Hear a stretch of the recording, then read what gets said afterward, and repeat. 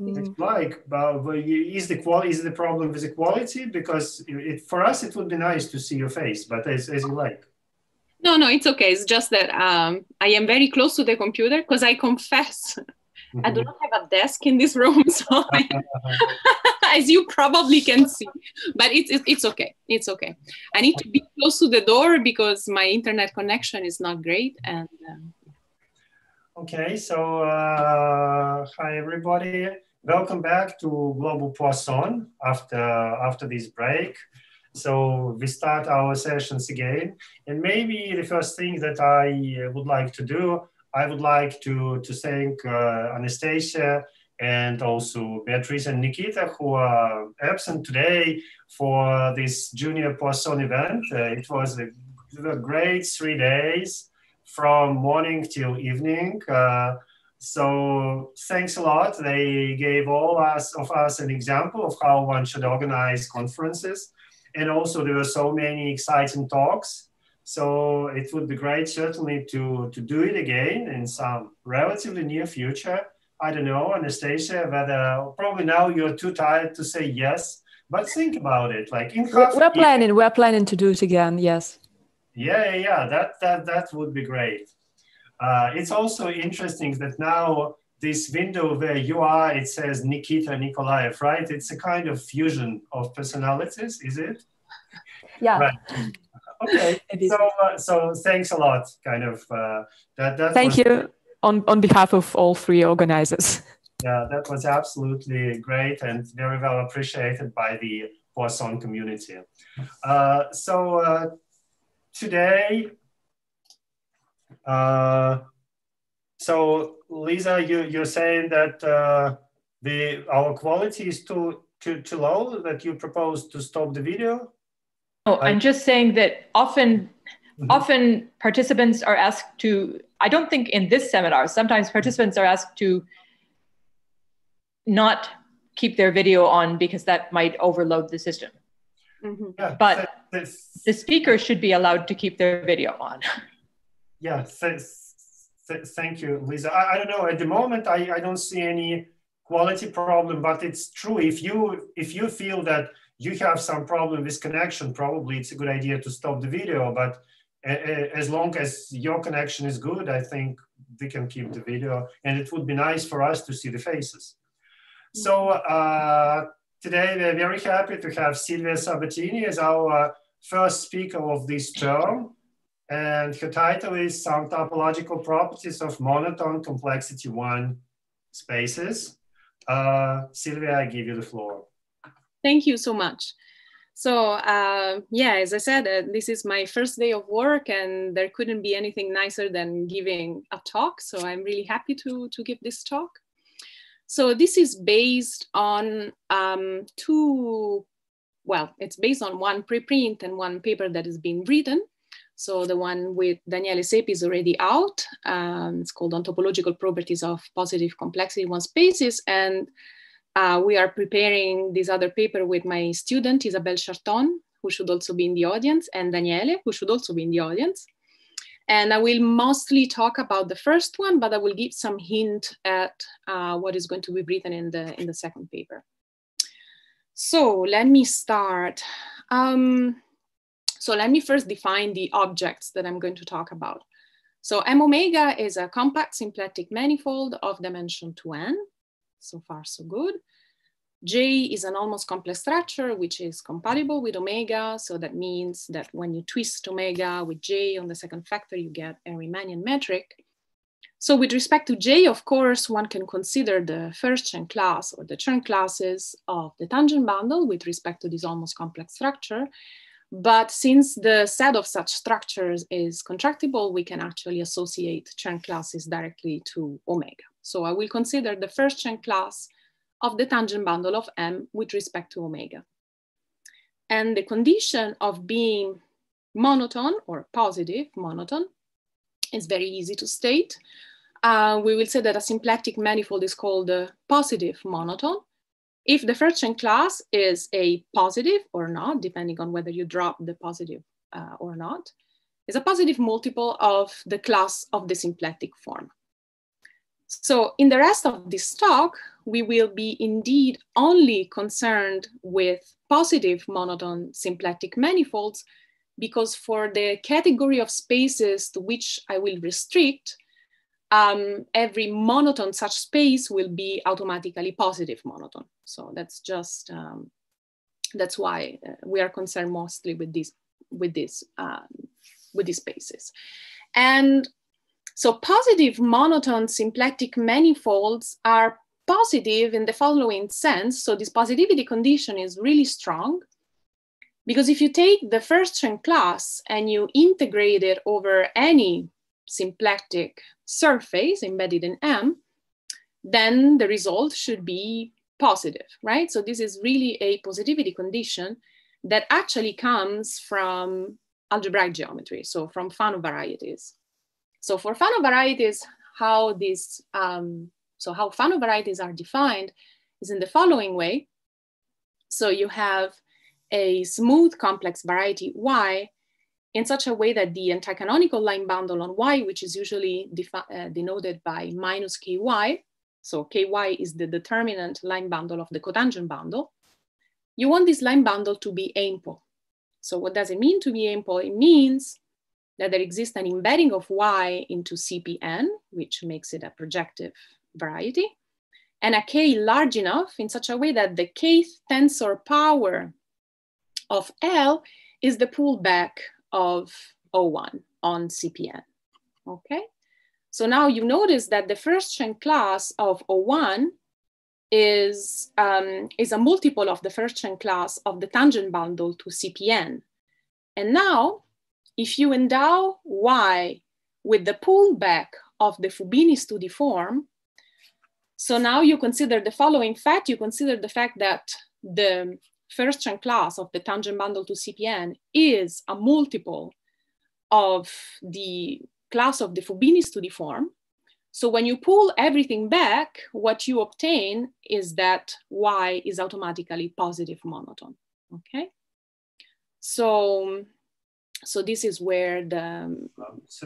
sorry, Silvia, and for CPN, this is true simply because they're in H2, there is nothing else, right? Everything is...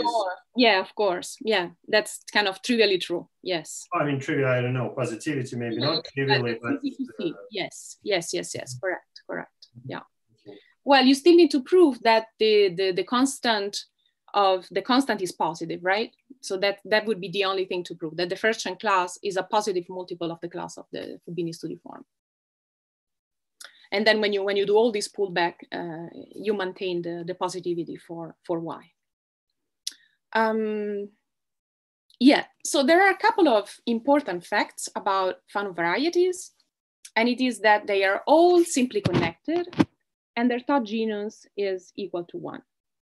So the thought genus is, well, it's defined in many ways, but one way, the original way maybe it was defined is as the Euler characteristic of the cohomology with sheaf given by the structure sheaf. But using the Atiyah-Singer theorem, one can see that this thought genus can actually be computing using the Chern classes of the manifold. For instance, if the complex dimension of Y is equal to 1, so you just have a real surface, then the thought genus is the integral of the C1 divided by 2 over Y. And these are other two examples of how the thought genus looks like, okay? And so these properties are enjoyed by Fano varieties. And so there is a very natural question that one can ask, which is that when is a positive monotone symplectic manifold diffeomorphic to a Fano variety, right? Because it's always kind of, well, it's not always hard, but given the symplectic and Kähler category, the more you put hypotheses on this additional hypothesis on the manifolds, and the harder it is to tell whether these are different categories or not, okay? Sorry, one more stupid question. So is it true part of this question is whether M is a complex manifold, right? That too, yes, yeah, sure. Right. So let's see what is known. So in dimension 2 and 4, well, dimension 2 is kind of trivial, but in dimension 4, this is a theorem of McDuff, Gromov, and Tauds. And so it is always true. But there are already counterexamples starting from dimension 12. And these were constructed by Fine and Panov quite recently, based on work of Resnikov. And I would also like to say that in the dimensions in between, pretty much very little is known. So the question is, this question seems to be quite hard to tackle like in full generality. So, it makes sense to start asking yourself, what if you add some additional hypotheses, for instance, what if M omega has some sort of symmetries? And by symmetries, what I will mean is the existence of at least a torus action. So T is a compact torus of dimension D. And we want it to act on M in a Hamiltonian way. So this definition should be known to everyone. So there exists a moment map that describes the action. So for notation, I will introduce it. So it's a map from M to the dual of the Lie algebra, which is T invariant, and such that for every element of the Lie algebra, whenever you pair, you contract omega with the vector field associated to psi, this form is closed and you require it to be exact for every psi, and the moment map just gives you the primitive for every psi. So these will be the psi component of the moment map, and this is the pairing between the dual of the Lie algebra and the Lie algebra. So now for a Hamiltonian T-space, we will just mean this quadruple with M omega, the torus specified, and the moment map, where the action is effective. So we will always assume that the action is indeed effective. And the complexity of this quadruple is given by the dimension of M divided by 2 minus the dimension of the torus. So for these Hamiltonian spaces, it's pretty easy to see that the tangent spaces to the orbits are isotropic, which means that this complexity is always a number that is greater or equal than 0. And it's called complexity, of course, because the lower it is, the smaller it is, the more symmetry the manifold has. So complexity 0 Hamiltonian spaces are nothing else but the so-called symplectic toric manifolds. And you have the largest possible torus, dimension of the torus acting on the manifold. So just half the dimension of the manifold. And for these spaces, I would like to say that the previous conjecture is for various reasons true. So they are all equivalently symplectomorphic to Fano varieties endowed with a toric, so a C star to the N action. So that is true. But the conjecture of Fine and Panov goes in a slightly different direction. So the conjecture that every positive monotone Hamiltonian S1 space of dimension 6, so this would be complexity 2, right? Because it's 3 minus 1. They conjecture that all such spaces are diffeomorphic to Fano threefolds.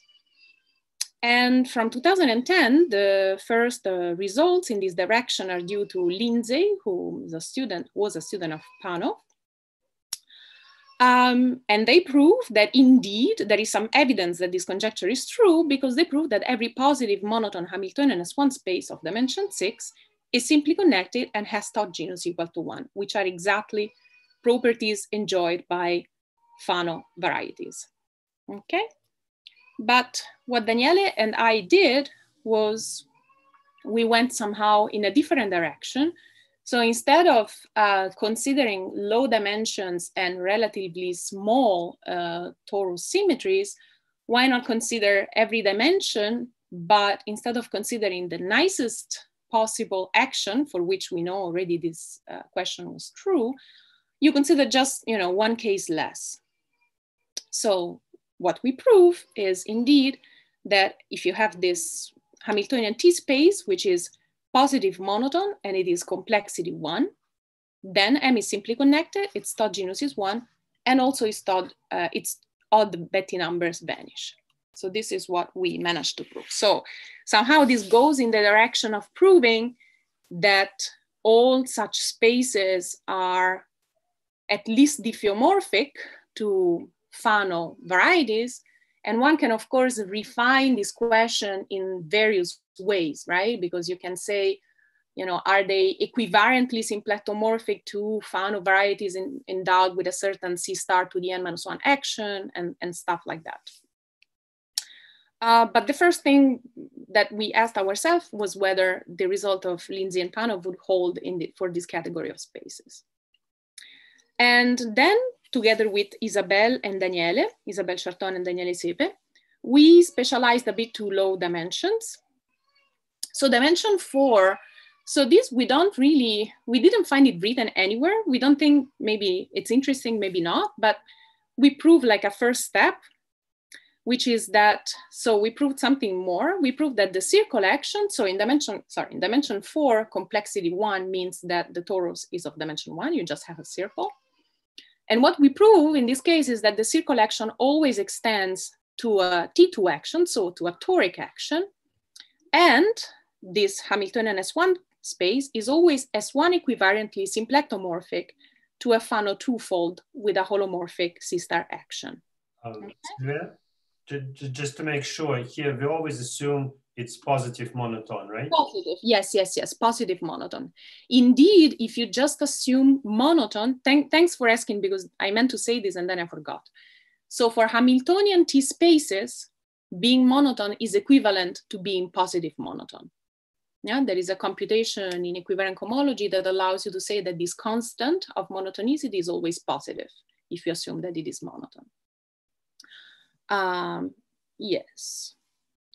So, and to prove this result, we just essentially use some standard facts from the classification of Carchon, the classification of Hamiltonian S1 spaces by Carchon in dimension 4.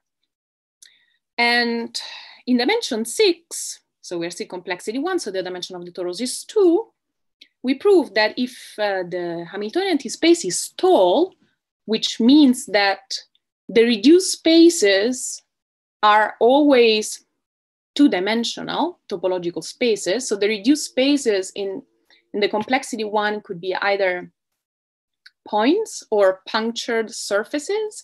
And the tallness says that these are always punctured orbifold surfaces, okay? And in this case, we can prove that the T2 action always extends to a T3 action, just like in the dimension 4 case, and that the space is equivalently, T2 equivalently symplectomorphic to a Fano threefold with a holomorphic C star 2 action. Moreover, there are just finitely many such examples, which goes very much into the toric. Like, it seems really that these tall complexity 1 spaces, they mimic sort of very much what happens for toric spaces, because there are only a finite number of isomorphism classes of smooth toric varieties in every dimension. And there seems to be some hint that the same claim is true in every dimension, but we are still investigating that question. That is a harder question. But okay, so what I would like to do is to give you a proof of this fact. So we will assume M omega T psi is a positive monotone complexity 1 space. We want to prove that it is simply connected, dot genus is 1, and also that its odd Betti numbers vanish. So let me start with the proof of the simply connectedness, and somehow the dot genus equal to 1 will follow from this. So this proof is a consequence of 2 theorems. One is a theorem of Huili that says that if you have a compact Hamiltonian T space, no assumption on monotonicity, positivity, nothing, then for any alpha, for any value of the moment map, if you consider the reduced space at alpha, so this M alpha, so you consider psi minus 1 of alpha divided by the orbits, then these two groups, the fundamental group of M is always isomorphic to the fundamental group of the reduced space. And this is a very useful theorem that we used together with this other result, which is really the key result to prove the theorem that I mentioned before. So what I am going to prove, in fact, is that if you have positive monotone complexity 1 space, then the connected components of the fixed point set are either points or spheres. And now I show you how these A and B, they imply the theorem that I mentioned before. Right, so how do A and B imply that pi1 of m is trivial? So you take now a vertex of the image of the moment map. We know by the theorem of Atiyah and Guillemin-Sternberg that if you consider the preimage of this vertex, this must be a connected component of the fixed point set. And so now you consider the reduced space at this vertex, which is just going to be the action of T is trivial. So it is just going to be the preimage of the vertex. And so now you're almost done, because now you observe that the fundamental group of M is, by the theorem of Lie, the fundamental group of MV. So the fundamental group of the preimage of V. And by the theorem with Daniele, this is either the fundamental group of a point or a sphere. And so it is trivial, okay? So this is what we need to prove. So I will start with a series of observations. So the first one, I'm sure that everybody here knows it, but I want to recall it just, to set notation, is the local normal form, or that sets like what the weights of the T action are. So it turns out that around P, around a fixed point, there always exist complex coordinates Z1, Zn, and these alpha 1, alpha n, they live in the dual lattice, and they are called the weights of the action at P, such that, so when you consider the element in the Lie algebra that is given by exponentiating psi, an element of the Lie algebra, acting on Z1, Zn, well, this is really the formula that gives you how the action looks like. So it is a rotation in each direction, complex direction, and the speed of the rotation is dictated, if you want, by this alpha 1, alpha n. Silvia? Yeah. How is it now? Some of those alphas may be 0, right? Right. Yeah, because I may not only have a point, I may have a fixed component, right? Of a bigger dimension, exactly. Yeah, I'm going to actually use your observation 2 minutes, maybe in the next slide. So not only the action linearizes so nicely, but also the moment map. Yeah, so you have this linear model for the moment map, which is given by this formula.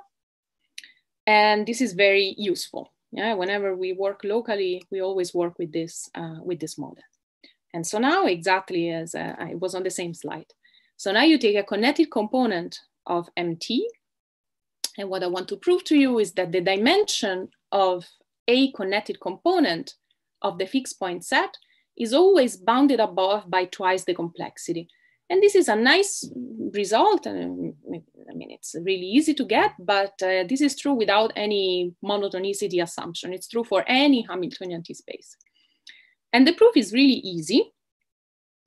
And it is the following. So let me start with this inequality. Why is this inequality true? So now you need to follow me a second. So you have a fixed component, right? And exactly as Anton said, the weights corresponding to the lines that are in the tangent space to C, they must be 0, because this is the action locally, okay? So now you consider the weights in the normal bundle. The weights in the normal bundle, the number of these weights, so first of all, these weights, none of them is 0.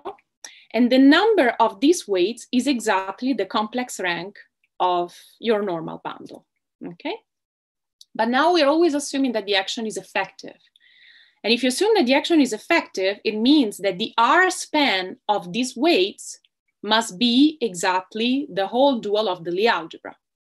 So that means that I must have at least the dimension T, so at least the dimension of the Lie algebra weights, okay? So this is the inequality that follows from this argument. And now you manipulate it a bit and you see that this is exactly the inequality that I wrote. I don't know, at least on my screen now, when you try to single out those things, it doesn't work very well, because yeah, that's no good. Okay, I will not do it anymore. Yeah, could you take away those? Because now we don't see actually the things that you have there. Oh, I didn't. Or at least I don't see. I don't know, maybe it depends on the computer, but I doubt. We just see some page. That's better. Okay, yeah, now it's perfect. Yeah, now we see it again. Thank you. Okay, sure. Okay, so far so good. So let's see.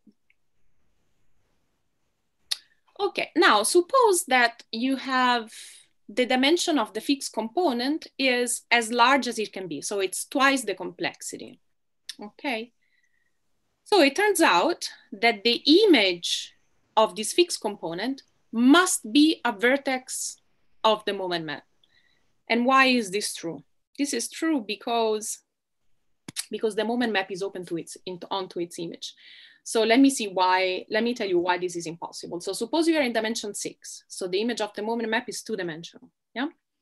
You take now a fixed component that is as large as it can be. So complexity 1 means that C is a surface. Okay. So in the normal bundle, you see exactly 2 weights. Yeah. And these 2 weights, they must span the Lie algebra, so they must be independent. So now you map these 2 weights together with the image of C, and what you see is a cone like this. Yeah, this is the image of the surface, this point. But now the problem is that the moment map is open onto its image, and this map cannot be open, right? Because I can take an open neighborhood of the fixed component C, which is saturated with respect to the orbits, and I can map it onto the dual of the Lie algebra. What I would see is this section, this cone intersected with some 2-dimensional open set, right? Like an open disk. So that's not open onto its image. So in this case, you just need to see a vertex. Psi of C is a vertex. So now more observations. So if there exists a vertex in such a way that the pre-image of this vertex is just a point, then we would be just done, right? Because in this case, the theorem of Lie implies that the fundamental group is the fundamental group of the reduced space, which is in this case is a point, and so you have the simple connectedness. So what we need to prove with Daniele is that in the complexity 1 case, if the pre-image of V is a surface, for all the vertices V of psi of M, this surface is a sphere, okay? So I will just assume now that all these pre-images are surfaces, and in fact, they will all have the same topological type in general, and we need to prove that they are all spheres.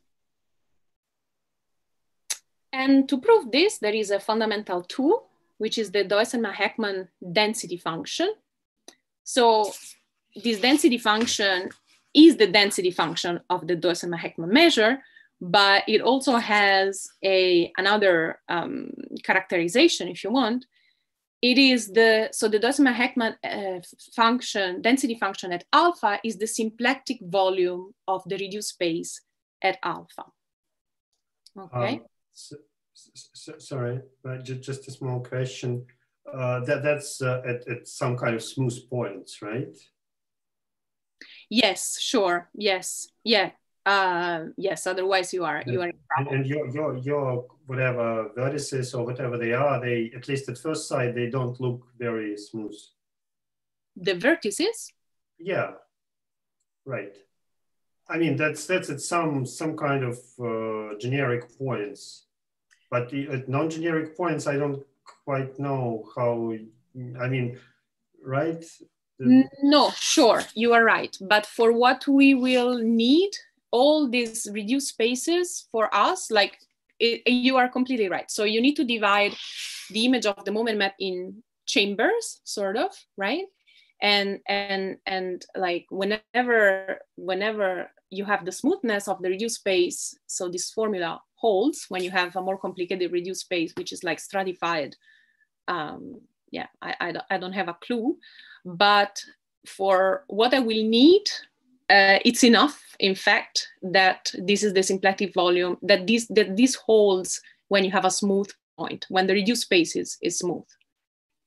Okay, so when you have a neighborhood of alpha on which your fibers do not degenerate, on which your reduced spaces do not degenerate. We will see in a second how I'm going to use it, okay?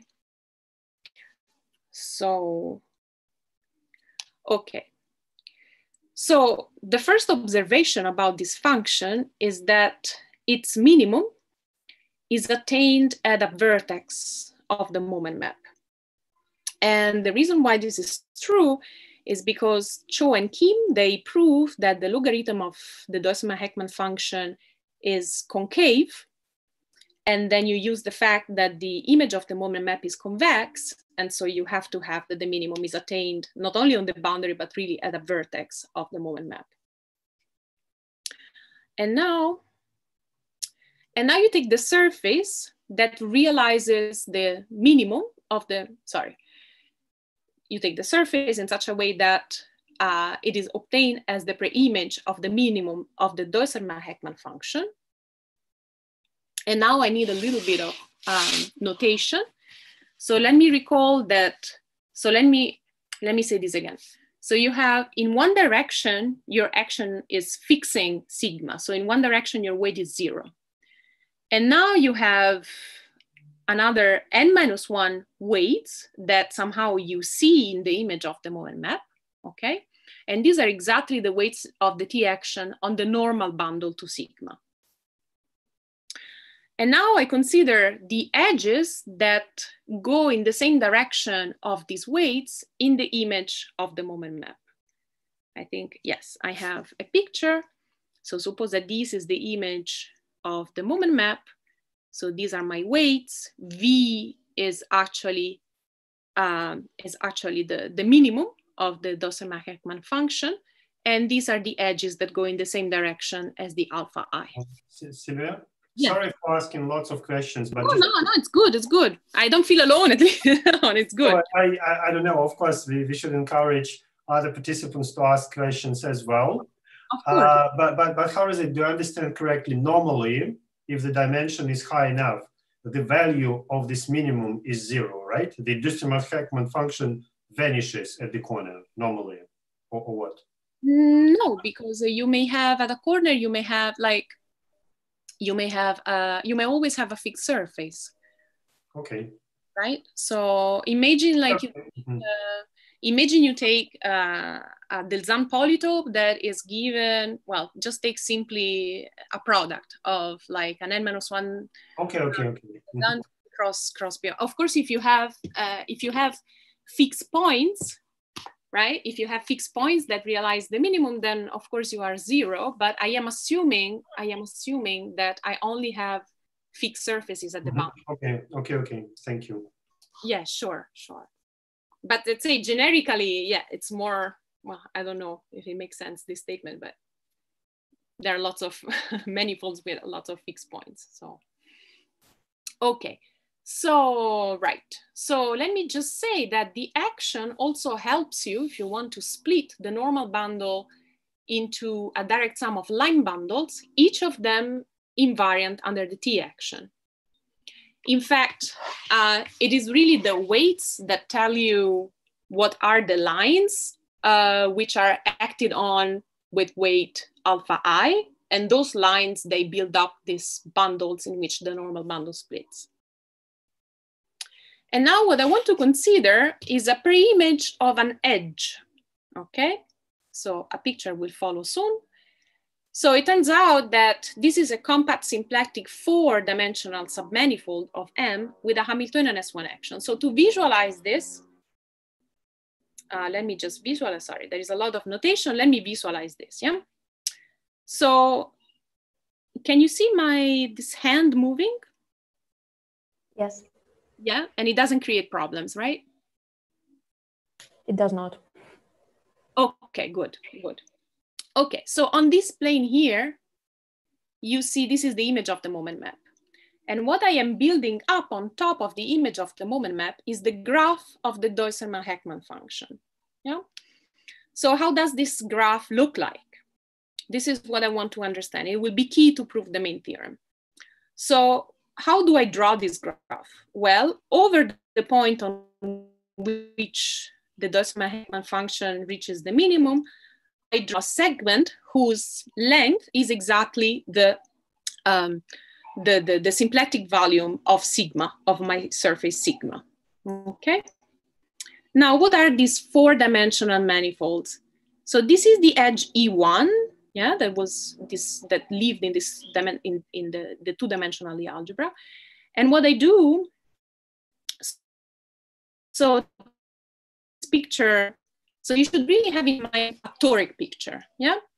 So take, as I was telling Anton, a three-dimensional design polytope and you project it down to a two-dimensional. So you take a three-dimensional design polytope, which is the product of a two-dimensional design polytope times P1, so times a segment. And so what are these four-dimensional spaces? Well, if you take the two-dimensional faces that are vertical, so they have one edge that is on the plane and the other edge which is vertical, these two-dimensional faces, they are again the design polytopes, and they correspond to a certain symplectic submanifold of your three-dimensional symplectic toric manifold. And somehow the same thing happens here. You can think of these walls of the graph of the Dösemer-Heckman function as four-dimensional symplectic submanifolds, and they are exactly given by the pre-image of these edges here, okay? And it turns out that since this wall corresponding to M1 projects exactly to alpha 1, it turns out that the normal bundle to sigma in MI is exactly the line NI, the line bundle NI, on which the torus is acting with weight alpha I.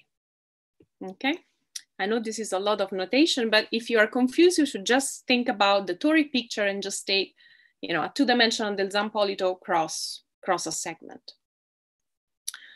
Okay, so now what do we know about how the Dösemer-Heckman function changes in a neighborhood of, so we take this four-dimensional symplectic manifold with an S1 action. So the image of the moment map is just going to be a segment. I call it V prime. How does this function look like if we restrict it to a neighborhood of V? On the left, I would just have 0 because I don't have reduced spaces. So I just want to understand what happens on the right. And what happens on the right is that, so since these spaces are complexity 1 spaces, it turns out that the Dösemer-Heckman function is a piecewise polynomial of degree 1, at most 1. And so here you see the dependence on x is linear, and it starts just like the volume of the reduced space of sigma. And then the constant that gives you the slope is minus the C1 of the normal of the line bundle Ni evaluated on sigma. Okay? Silvia? Yeah. So do I understand correctly? This is some kind of instance of the Dösemer-Heckman theorem, right? Sure. Yes, of course. No, this comes from, this is not ours. This is not. No, just to. Yes, exactly. It's an application, if you want, of the Dösemer-Heckman theorem to this very simple case, right? So you have complexity 1, so you have just a piecewise linear polynomial, and it's fairly easy to see from their proof that this is what it must be. You know? And okay, so now what do we know? So now we know that the Dösemer-Heckman function attains its minimum at the vertex V, okay? So which implies that the evaluation of the Fertian class of Ni on sigma must always be less than or equal than 0 for all these normal bundles Ni. There is a mistake here, it should be n-1, right? And now we are essentially done. Because now you consider, now you remember, so until now I did not use the positivity at all, but now you remember the positivity. And actually what we need is not really this very strong condition, is a much weaker condition, which is this one. So what you just need is that the Fertian class evaluated at the fixed surfaces that happen in the preimage of the vertices is positive. That's all you need, which is weaker, I believe, in general, than this other strong condition. And once you know this, you are done, because now you know that the Fertian class of the tangent bundle of the manifold restricted to sigma, evaluated on sigma, this must be something positive. But now on the right-hand side, you will see that we just observe that all these evaluations must be less than or equal than 0. So this must be less than or equal than 0. So this better be positive, right? And so the only case is that sigma is just a two-sphere. And now I would like you to observe that this also tells us a little more about how this Deussner-Heckman graph looks like in a neighborhood of its minimum. Because, well, this is positive, but it cannot be too positive. Yeah, it can be at most 2. So that means that this big sum here is either 0 or -1. In which case, so if all these terms are 0, then it means that your Deussner-Heckman function really starts flat, right? Or you can have just one of them, just one normal bundle that in such a way that the slope of this line is given by 1 because there is a minus sign here, right? So it really. Silvia, sorry, like not only ask a lot of questions, but they become more and more silly. No. By now I forgot what we were proving. We were proving sigma equal to S2, right? Yes. Is it right? Okay, because when you said now we are almost done, and I realized I don't know what this means. Sure. No, you're right. Right. Yes. So the whole point, really the key result that implies the simply connectedness was the fact that all these fixed surfaces, they were spheres, right? And this comes from the positivity. This really comes from the positivity, and this is the proof. So the only trick is really to consider the surface sigma in such a way that the image of sigma to the moment map realizes the minimum of the Deussner-Heckman function. That's all that there is. And for the other results, so I still need to prove that the Todd genus is 1 and that the odd Betti numbers vanish. So the fact that the Todd genus is 1 follows from the following. So I need to very briefly introduce the Hirzebruch genus. So the Hirzebruch genus was introduced by Hirzebruch, and it was not defined like this. It was defined as a polynomial in Y whose coefficients tell you what the Euler characteristic of the Dolbeau complex in each degree is, okay? But then he shows in his book, Manifolds and Modular Forms, that if you apply the Atiyah-Singer theorem and you manipulate the terms appearing there a little bit, then this agrees with the genus associated to the following generating function. Whatever this means. Now, I don't want to go too much into the details, but what I want to say is that for an almost complex manifold, these genera defined associated to generating functions are well defined. They just depend on Chern classes. And so that's the way you define it for symplectic manifold. This is what I wanted to say. And the Todd genus is just the evaluation of this polynomial in Y, which somehow you get from this generating function at Y equal to 0. And now we're almost done, because whenever you have an S1 action, there is a localization theorem for the Hirzebruch genus. In the same spirit, so this genus can also be expressed like the coefficients of Y are integrals of some Chern classes, and all of these Chern classes, they can be extended to live in the equivariant cohomology ring. And you have localization theorems. So it's not so surprising that there is a localization theorem for the Hirzebruch genus, which looks like this. So it says that if you consider all the connected components of the fixed point set, this F1, Fn, if you consider the Hirzebruch genus of these components, which may be much easier to compute, then to get the Hirzebruch genus of the whole manifold, you just need to get this alternating sum, okay?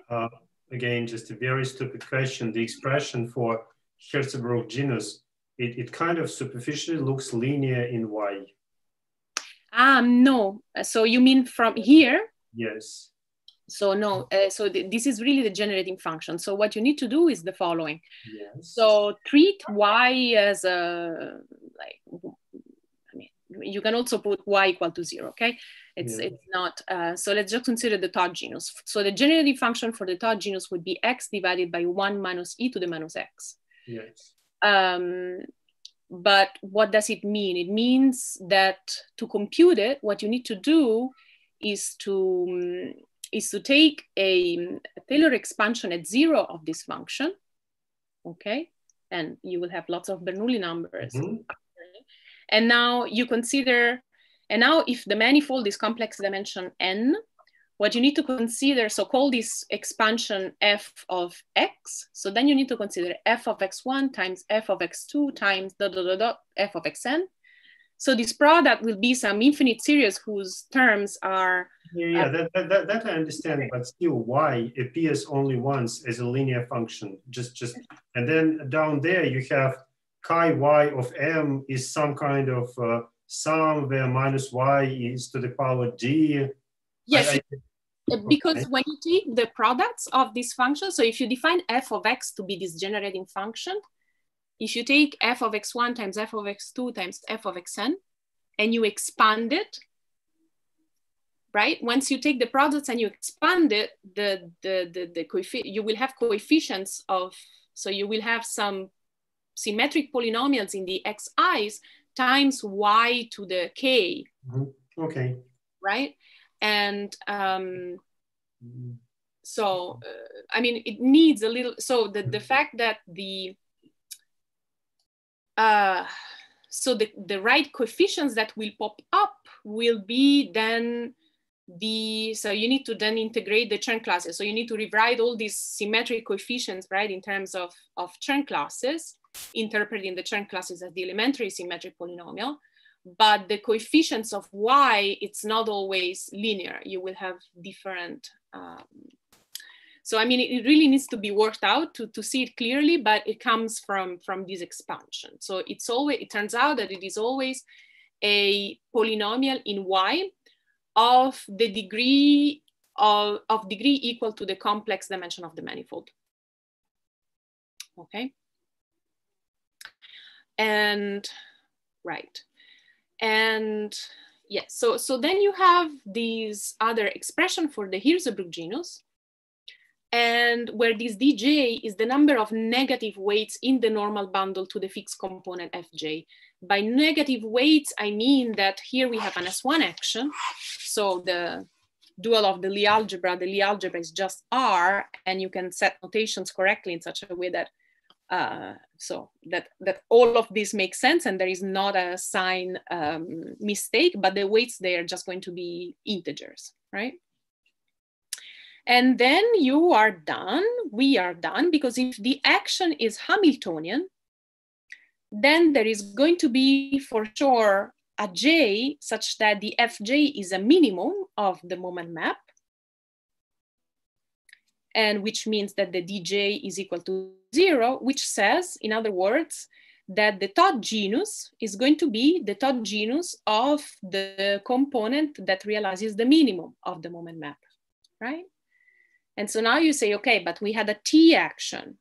How do I pass to an S1 action? Well, you just take a generic subcircle in such a way that the fixed points are the same as the torus fixed points. And this can be done because M is compact.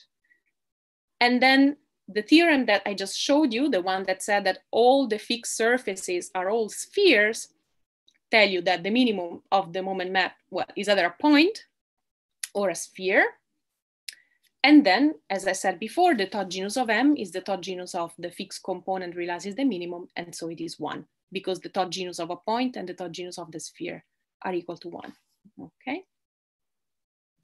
And then we have the vanishing of the odd Betti numbers, and this follows from, the perfection of the Morse function, which tells you that the cohomology as a vector space splits into the direct sum of these easier, if you want, cohomology groups. And so now the fixed components are only points or spheres, so they don't have odd cohomology.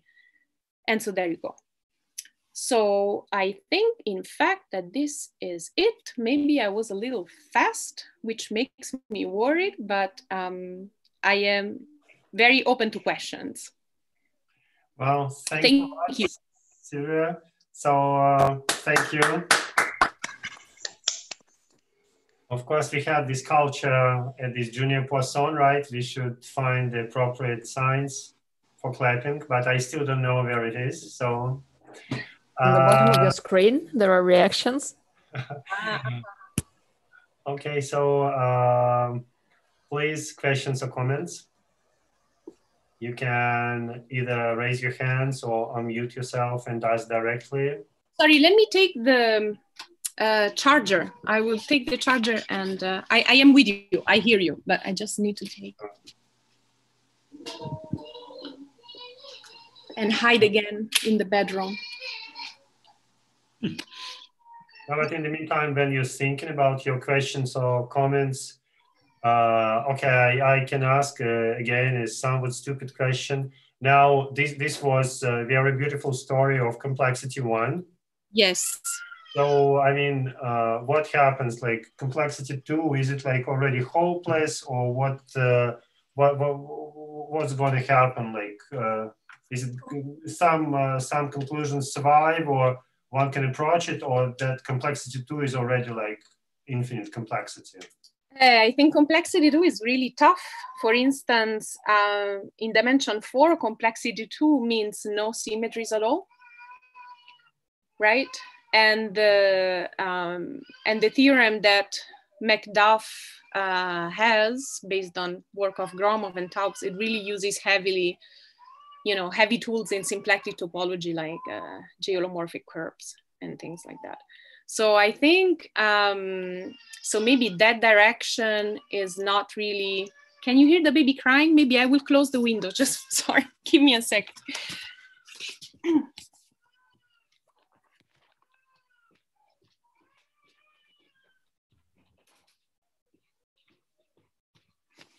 Yeah, so maybe that direction is a little tough, but maybe what, actually, I can give myself a question. I prepared a possible question. I am terrible. So this is a possible question. So somehow the analysis that we are doing is kind of suggesting that in every dimension, there are only finitely many isomorphism classes of these monotone complexity 1 spaces, which resembles what happens in the toric category, because there are only finitely many isomorphism classes of Fano varieties, toric Fano varieties, in every fixed dimension. And it seems that this category does not behave that differently. And the evidence, the semi evidence that we have for this is that, so we can prove this nice result. Okay, so he just came. So the nice result is that if you have this monotone, so now by monotone rescale the symplectic form in such a way that the class is equal to the first rank class, okay? Complexity 1 space, then the image of the moment map, which is always an n-1 dimensional polytope, is in fact an n-1 dimensional reflexive polytope. So, and we know that there are only finitely many reflexive polytopes in each dimension. So the thing is that it seems that one can only build, so this is what we are trying to prove. So the feeling that we have based on what we are working out now is that over each of these n-1 dimensional reflexive polytope, there can be only finitely many possibilities for the graph of the Deuserman-Heckman function. And then from there, we will try to use, if this is true, we are on a good path to prove that the answer to this question is yes. So this is like a potential generalization that sounds really interesting, because I think these spaces are really, you know, sort of the next easiest generalization of symplectic toric manifolds somehow. Okay, so Silvia, thank you for asking your own question, but that's very, very nice. Any questions from the audience? Can I have a question? Towards the end of the proof, when you did this discussion with the Hilsbruch genus, I didn't quite understand why you introduce I mean, isn't there a result that the tau genus of a Hamiltonian T-space equals the tau genus of its symplectic quotients? That lead to a shortcut? It could be. I didn't know this. I don't know this theorem. So it's basically like a version of quantization commutes with reduction. If you look at the zero tensor power of a pre-quantum line bundle, so actually it holds true even if it's not pre-quantizable. It's like one of these quantization commutes with reduction results where the line bundle is just the trivial line bundle. Right. Yes, that's a good point. Yes, thanks. You're right. We didn't think of it in these terms, but yeah. Okay, more questions or comments? Yeah, Silvia, I had a question. Yes. Hi. Just a comment you made earlier, and I'm not sure I can quite remember what it was, but something about how the Dastard-Heckman function limits to the edges. Did you say you didn't know how it behaved, or what? On the edges? Yeah, on the edges, or as it goes to the vertex. Because Anton asked the question about the regular part is okay, but as you go to the singular part. But you see, in a neighborhood of, so in a neighborhood of my symplectic surface, I am working I just need to work on these 4-dimensional Hamiltonian S1 spaces, right? And now what could go wrong, I mean, the singularity that you may encounter in these complexity one spaces, so you have your Hamiltonian S1 space, and well, the singularities in this case are not that bad, right? Because you may have really, at the worst, a symplectic orbifold. Yeah.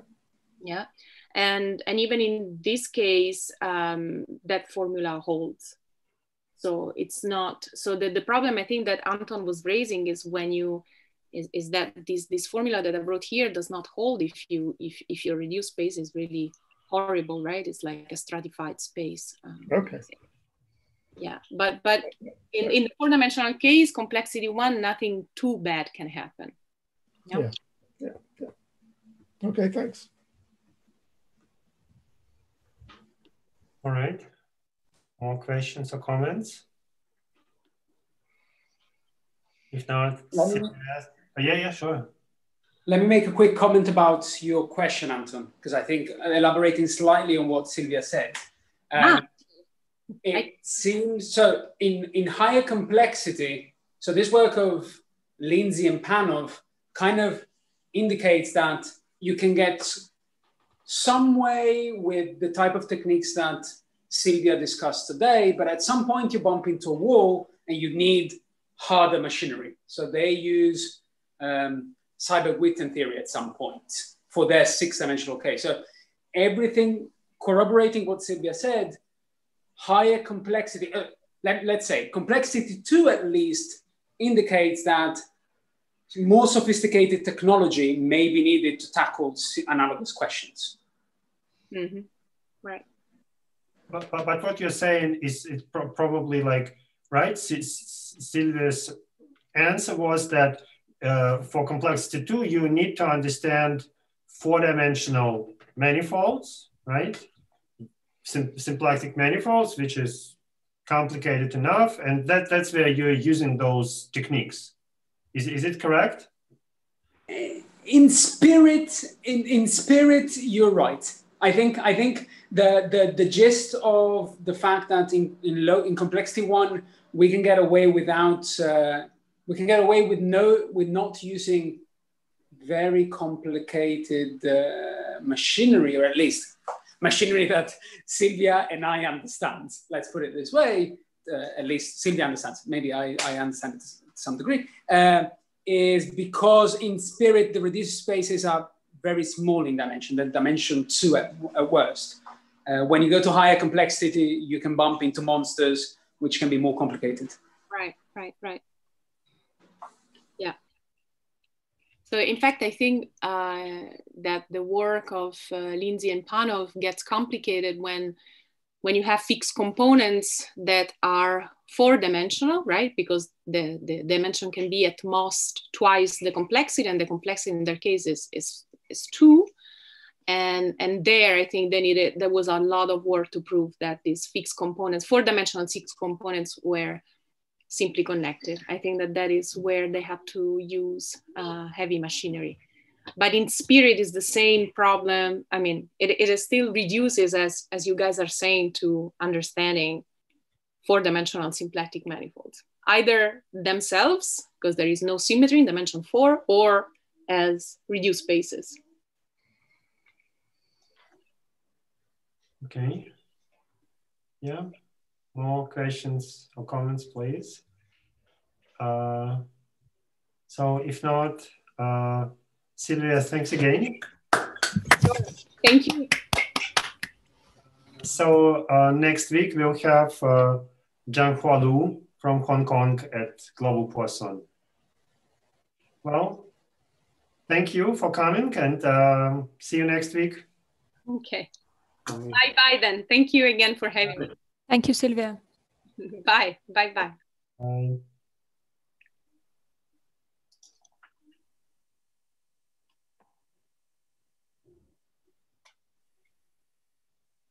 Well, and thank you, nice